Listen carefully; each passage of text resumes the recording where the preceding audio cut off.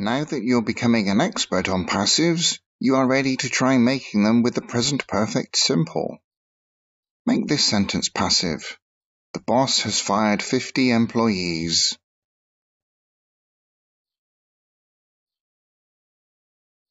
The answer is 50 employees have been fired. 50 employees is the new subject. The present perfect simple of to be is have been or has been. Here it is have been for plural employees. Then the past participle of fire, fired. We don't need by the boss because it's only the boss who fires people generally. Now make a yes-no question. Have 50 employees been fired? Have is the first part of the verb cluster and we put it before the subject. Write a subject question that begins with how many.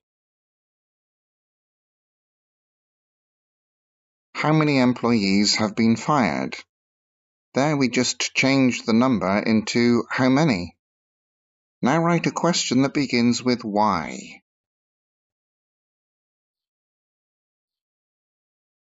Why have 50 employees been fired?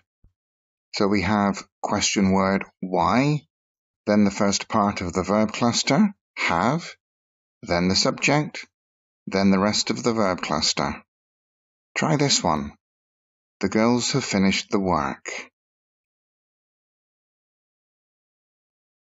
The work has been finished. Make sure you choose correctly between have and has.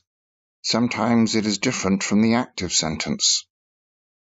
By the way, there is no passive for present perfect continuous.